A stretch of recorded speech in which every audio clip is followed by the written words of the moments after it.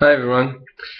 The funding of scientific research in the European Union is up for discussion in the 22nd of November, and there's possibility of significant cuts.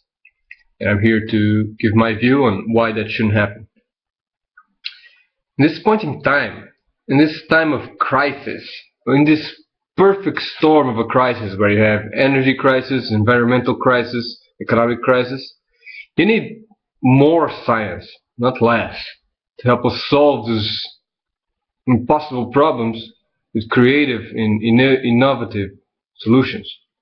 For instance, like in the energy crisis, you have an obsolete energy structure where you have a hierarchical structure with a big power plant and top down he gives energy to everyone else, where in the 21st century, and there's already development for this and even prototypes, you need a peer-to-peer energy structure where every node is a producer and a consumer.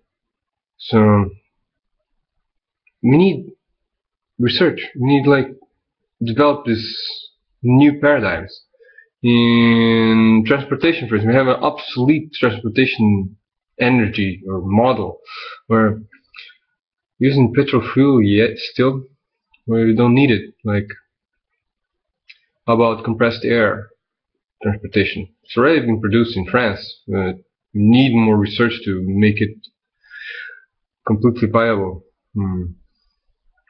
There's so much more.